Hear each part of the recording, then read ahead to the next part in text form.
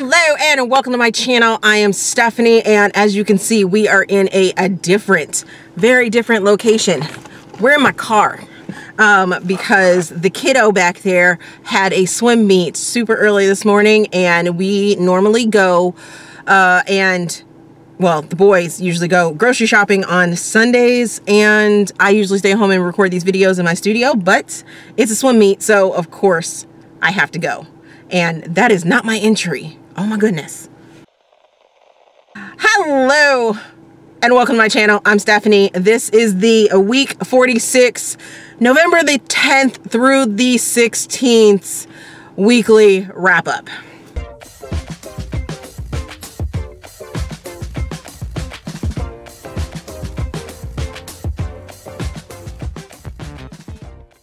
Now, as you can see, I'm in a different space, and I'll probably cut that so you'll be seeing like my ramblings and stuff like that.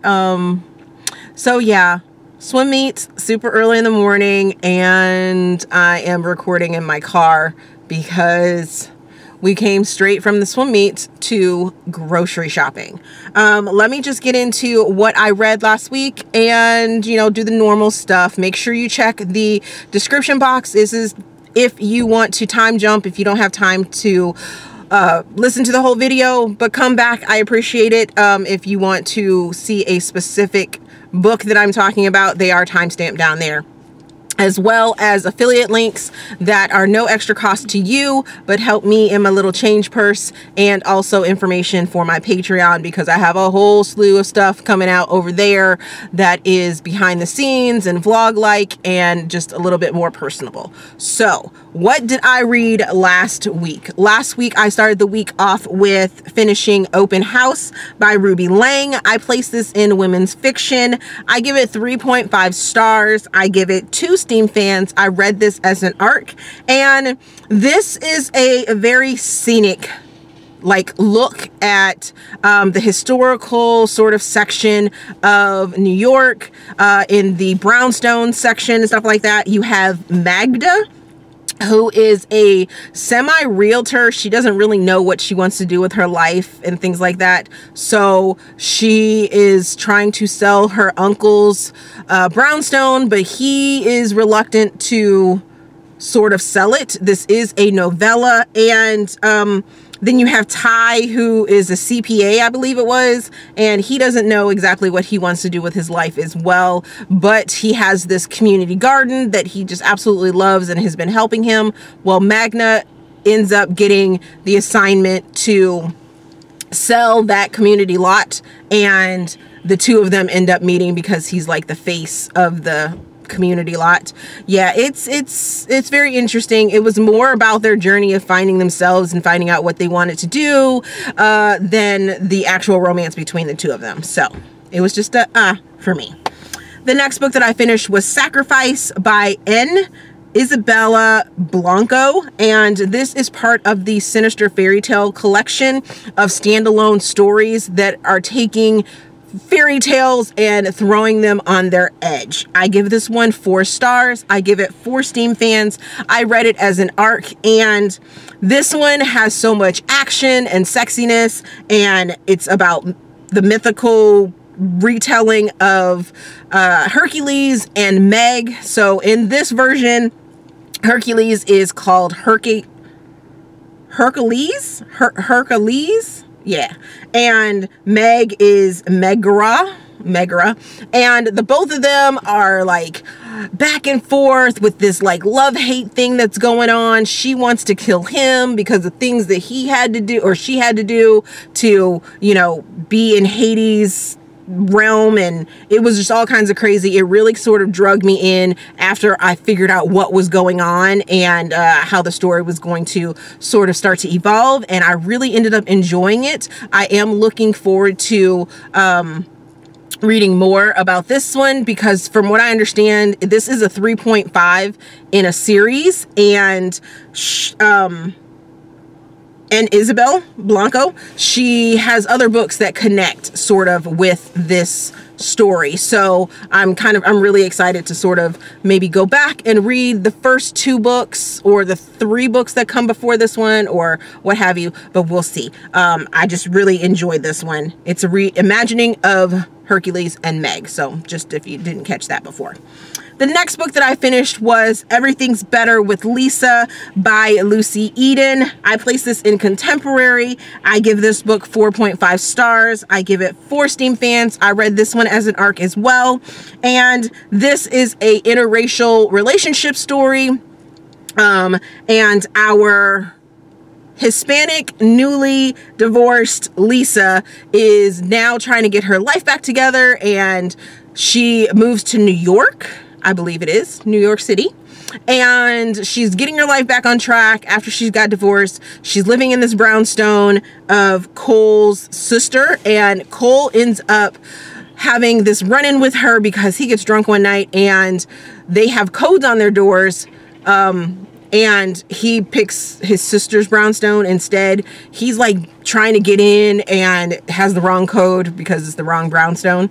And Lisa comes and threatens him with a bat. This is what starts their interaction, and I really, really enjoyed it. This is sort of a hard-hitting story as well because it deals with quite a few different aspects. It did lose a couple stars because I didn't get a real good feel about what Lisa actually went through for her divorce, and I kind of wanted a little bit more from that. But other than that, it was absolutely amazing. Cole is adopted, so you should know that, and it's a Black author. I forgot to tell you that as well. So if you're looking for diversity written by diverse authors, this is one that you need to definitely pick up. It's definitely something that dragged me in that first like 20%, and I was like, oh, I need to completely finish reading the rest of the series, and I went and picked up the rest of the books in the series. The next book that I finished was A Mate's Bite by Millie Tyndall. This is a paranormal romance. That's where I place it. I give it 4 stars. I give it 3 Steam fans. I listened to this as an audiobook, and this was just a sort of palate cleanser because the last book was a little heavy and a little emotional. This one was just something fun, and that I have been listening to this series. I do love Millie Tyndall. This is a marked pack story, and Kara is a woman that we had already met in the first story of this, and this is sort of a continuation of an overarching story where the pack is being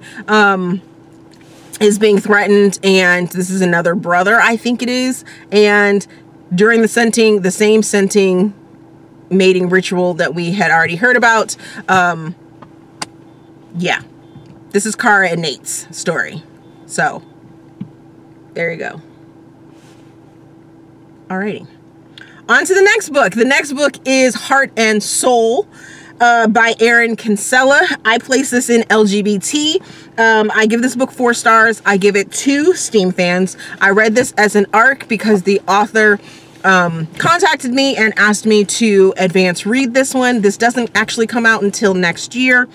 I did really enjoy this story. This story is set in South Korea, in Seoul, and if you didn't know, I was stationed in South Korea for 2.5 years, a year and a half pre-September 11th. I spent September 11th in Korea, and then I went back for another year after September 11th as well.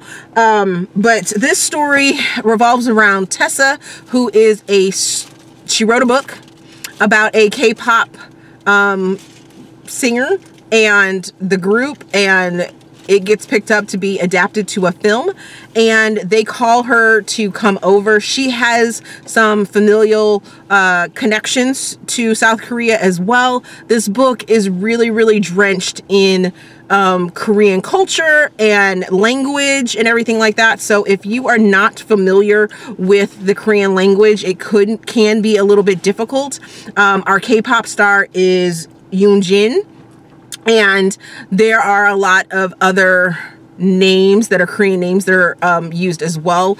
Like I said, a lot of Korean speech and words and terminology and everything like that. There is a glossary in the end of the book, but it doesn't really help you when you're reading the book. But then it would spoil it if it was in the beginning of the book. So it's a little 50-50. Just know that if you're into Korean culture and Korean language and arts and things like that, this book is definitely drenched in it, and it was an enjoyable read. Besides that, and I just really, really enjoyed it. There is content warning for PTSD, for depression, for anxiety, for sexuality, and I think that's it. Yes. Yes. Definitely.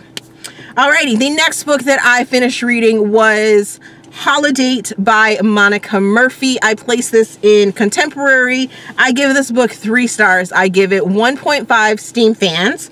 I read this as an ARC from NetGalley. I'm kind of disappointed in this book.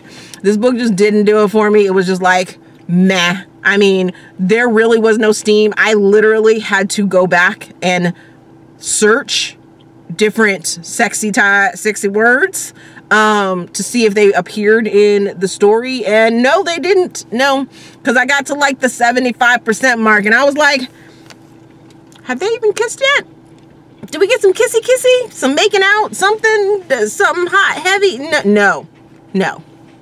I think they had a couple kisses, like very, very like sweet. This book is very sweet. It's low angst, very sweet.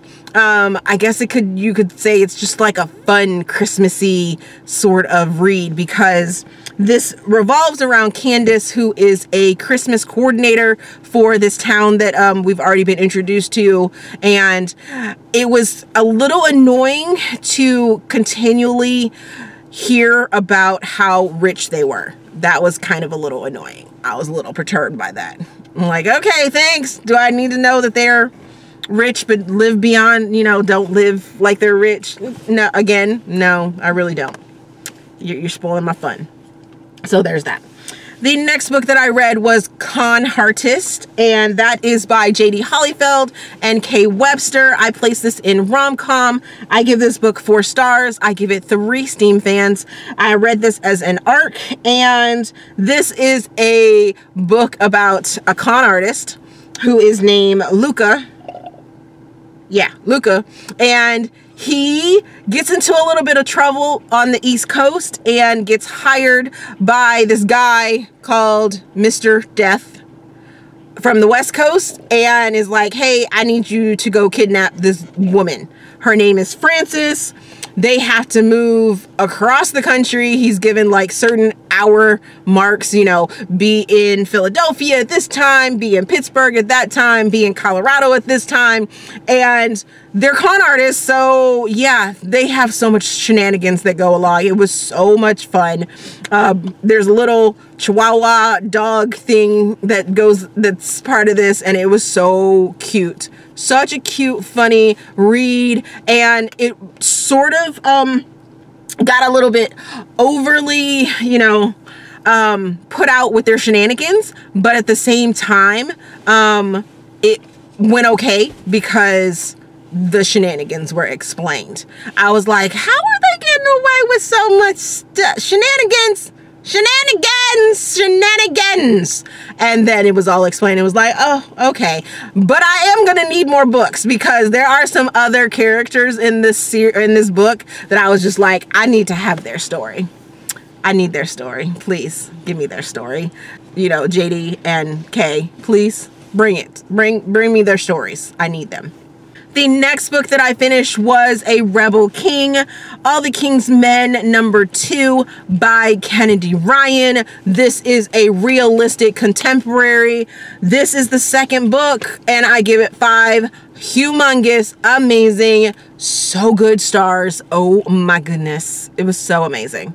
So amazing. I've been chomping at the bit for like 2.5 weeks for the conclusion of this story, and I finally got it. I give it 3 Steam fans. I read it as an ARC. It comes out today. If you have not went and bought the first book. You need to buy the first book and this book, because this series, this duet, is absolutely amazing. So this follows Lennox and Maxim, and like I said, this is the conclusion to their story. If you know about the first one, you know that it is scandal-esque in nature.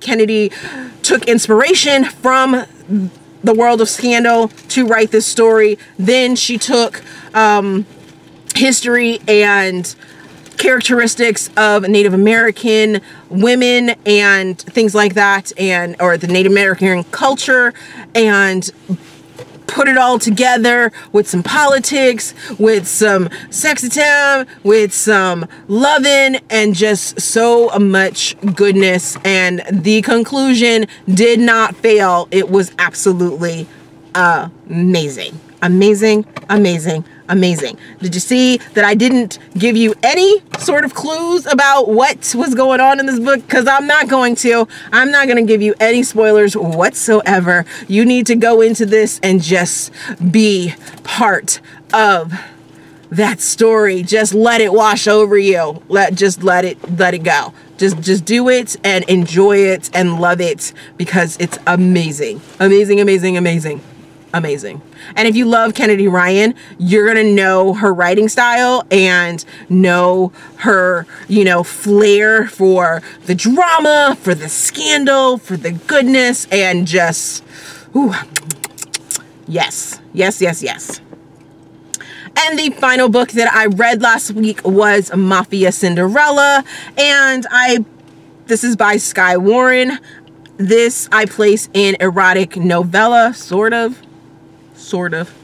But it's a fairy tale retelling for Cinderella, and I give this book 3 stars. It was just meh for me, like really just meh. I only give it 1.5 Steam fans.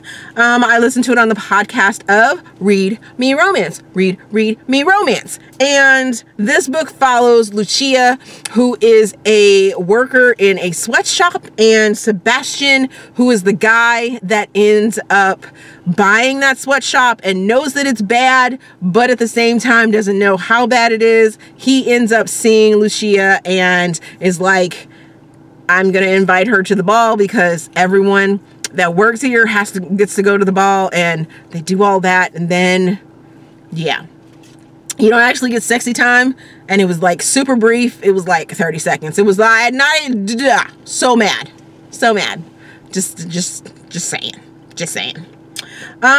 Okay, on to what I am currently reading.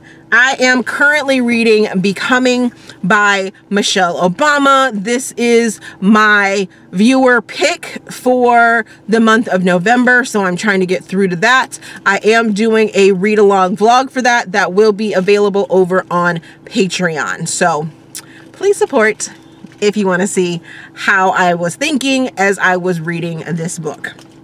The next book I am reading is 21 Truths About Love by Matthew Dix, and I picked this up from NetGalley as an ARC. This either has already released or is releasing like at the end of the year, and it's very weird.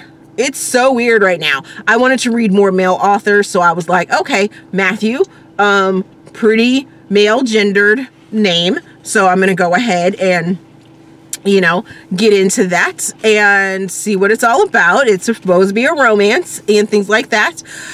So yeah, we'll see. We will see. This is also going to count towards buzzwordathon, which I'm excited about. I'm also listening to Leave Me Breathless by Jody Ellen Malpas, and this is about a spy that has decided to sort of retire. He has a daughter. He moves back to the sleepy town that he has always been with and is now going to be living in, where his daughter lives as well, and he meets this woman that has an art store, and she seems to have a bit of a history. Maybe that's keeping a secret. Right now, it's just really super swoony. And I think I'm about 30, maybe 40% into it, and I'm really enjoying it. But I'm gonna need some action here soon. Something. As I said, I am participating in buzzwordathon, which is a readathon being hosted by Kayla from Books and Lala, and her co-host is Gabby from Gabby Reads. And the buzzword for this round is books with numbers in the title. So as I said earlier, that 21 Truths works because it's 21. I am also going to be trying to read The 2-Week Arrangement by Kendall Ryan, 7 Nights of Sin by Kendall Ryan, Irish on the Rocks, Murphy Brothers #2 by Megan Vernon, and 3 Simple Words by AJ Pine. I will also probably be trying to participate in Contemporaryathon Weekend Edition, which is being held or hosted by Chelsea from Chelsea Darling Reads and Julie from Pages and Pens. And it's super simple. It's to celebrate their friendship, and we love real life book friendships. I know I do. I greatly appreciate the friendships that I have made with India and Lauren and Bree and everyone else that I have constant contact with here in the bookish community. So love you guys, and you know, let's celebrate with Chelsea and Julie next weekend, which is November the 22nd through the 24th. Just a really short readathon, no challenges or prompts or anything like that. Just read contemporary, and I will be trying to finish up all those books that I just listed. So okay, wow, been talking for a minute. Got a little face back there. Hopefully I don't get like dinged in my video or in my YouTube. But then again, with their new settings and stuff like that, I think I'll be all right. I think I will be okay. So have you read any of the books that I just named off? And if so, let's talk about them down in the description box. If it's a new release and you don't want to give spoilers or have discussion, you know, out in the public about it, feel free to make sure that you're checking out my socials down there in the description box and following me, and make sure that we're friends on those socials so you can DM me, because I love talking about juicy, crazy, amazing books and getting, you know, different opinions. And if we have opposite opinions, feel free to DM me as well. I'm more than happy to discuss. As long as you are open to the discussion, I'm open to the discussion. So you can hate the book, but I love the book, and we can openly discuss about the book. I'm fine with that. I'm cool with that. Just don't come at me like you crazy. Other than that, make sure that you check the description box for the timestamps, for Patreon, for affiliate links, as well as my Amazon storefront, because I finally qualified for that. Yeah, what?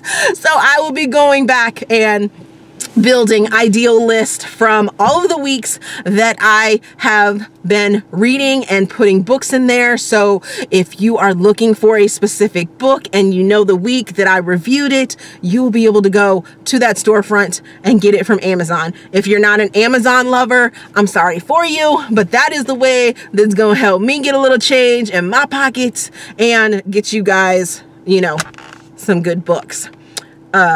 Other than that, if you like this video, please give me a big thumbs up and subscribe to the channel. Also, there is a feedback form down in the description box with all that other good stuff. Thank you for watching, and we will see you guys later.